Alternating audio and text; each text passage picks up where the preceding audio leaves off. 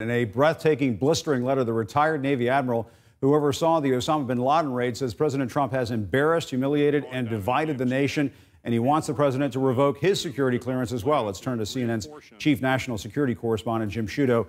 Jim, this is a pretty scathing letter. It's remarkable to see what this retired admiral has to say. Yeah, just a quick word about McRaven. He's a no wilting flower. He's a former Navy SEAL. He was the head of Joint Special Operations Command, in charge of all of U.S. Special Operations Forces, in charge of that during arguably the riskiest raid in recent U.S. military history, the raid that killed Osama bin Laden. And today, the strongest of words, the strongest of rebuke for the American president. He said in his op-ed, former CIA Director John Brennan, whose security clearance you revoked on Wednesday, is one of the finest public servants I have ever known. I would consider it an honor if you would revoke my security clearance as well, so I can add my name to the list of men and women who have spoken up against your presidency. I mean, even some stronger words in here. He said, through your actions, referencing the president, you have embarrassed us in the eyes of our children, humiliated us on the world stage, and worst of all, divided us as a nation. And just a final point, Jim, on the importance of folks who maintain their security clearance like this, former intelligence officials.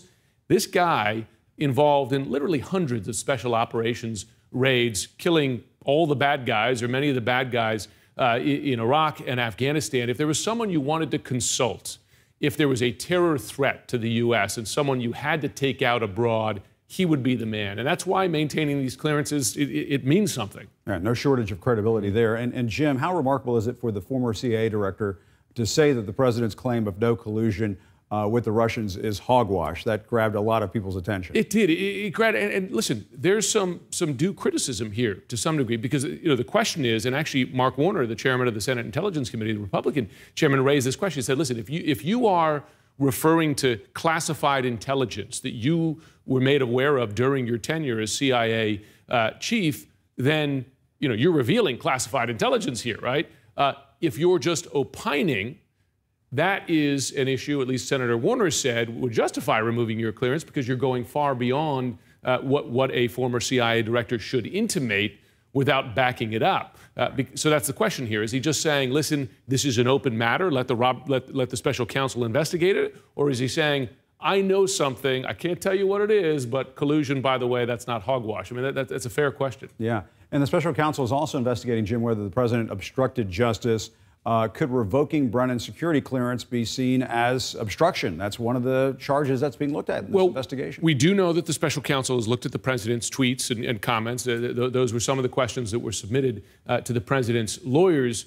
We don't know, and it'd be different for him to say, attack his attorney general, attack the special counsel, as opposed to remove the security clearance of this senior intelligence official. I will note this, that now the president has punished 3 of the senior-most intelligence officials who were involved in starting that investigation. Of course, he fired James Comey, the former director of the FBI.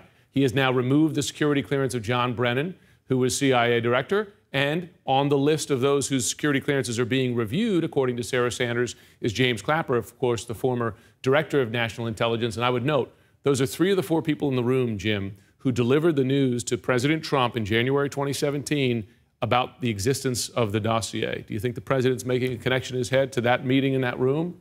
It's possible.